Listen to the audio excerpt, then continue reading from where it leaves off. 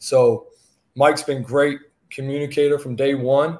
I know how it's like what it's like to have a guy who his offseason might not look the same as Chris as far as, he might not be there every single day from the get-go, but man, when he was there, he was grinding.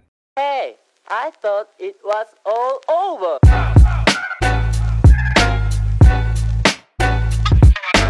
I mean, before we say anything, mad big shout out to the Pewter Report. If you want to know something about Dave Canales, Brad Idzik, or others from the Bucs staff, or anybody that's been on the Bucs as of late, the Pewter Report is the place to go, okay? I'm going to make sure to tag them. They do great work. This is a part of a more than 1 hour interview that they did.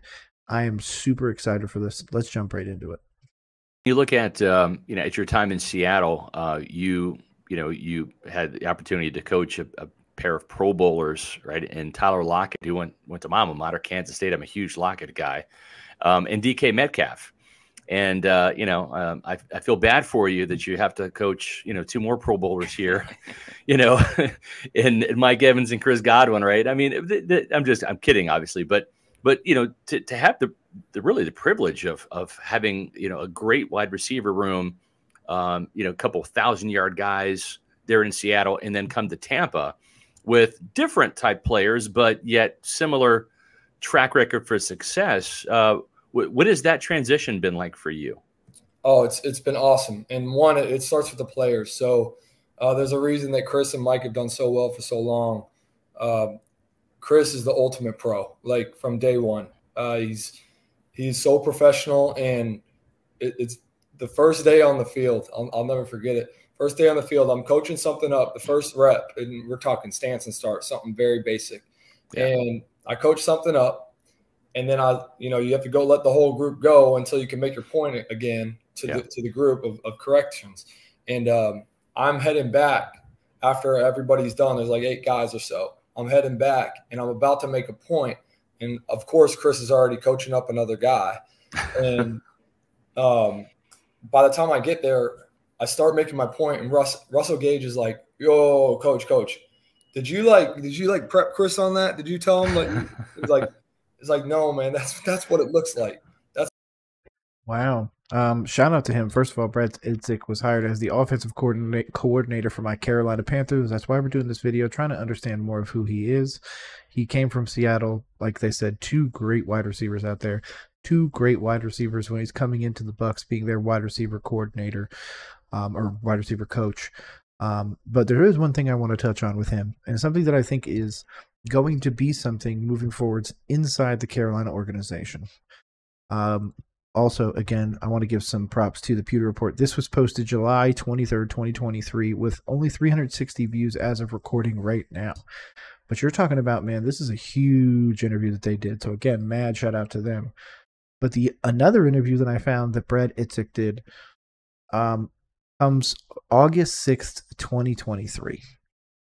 He did it with the SU USA president. SU is the Scripture Union USA. SU president's name is Miss Gail Martin. He did about a 21-minute interview with them. I'm not going to do a breakdown of that one, but if you guys want to go find it, I should be able to link it below. But he, as well as Dave, is a very faithful man, very faith-based, really lives his way through the Scripture and everything like that. So I'm very curious to see how many more people have that same qualifier, essentially. I'm very curious to see if that aided in his hiring, because obviously they did work together previously, so they do have that. But does this end up bringing more people together and stuff like that? It's going to be really interesting, especially in a place like Carolina. So yeah, what it looks like Chris has been amazing that way, and it's been amazing. He hasn't missed a day, hasn't missed a minute of meetings and off-season program. It's a guy who takes care of his body, a guy who's obviously now a year removed from his injury. He's going to, just take another step in confidence and, his knee stability and everything. So he's been amazing. And then there's Mike, obviously the model of consistency in this league. So Mike's been great communicator from day one. I know how it's like what it's like to have a guy who his offseason might not look the same as Chris as far as, he might not be there every single day from the get-go, but man, when he was there, he was grinding. And he was very upfront about everything from the start. and he's very professional. You go to his foundation dinner and you look at a guy who loves his community, loves his family, and loves his teammates. Like, when your strength coach comes in and he's raving, he's like, hey, I want you to know when Mike is in the building, there's not a better worker. Right. That's all you could ask for from a receiver room, because that's not always the case.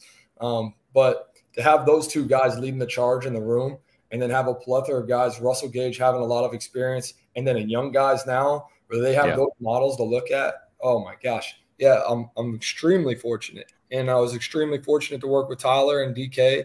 But again, it's the players that make the coaches in that regard, because those two guys are phenomenal human beings as well.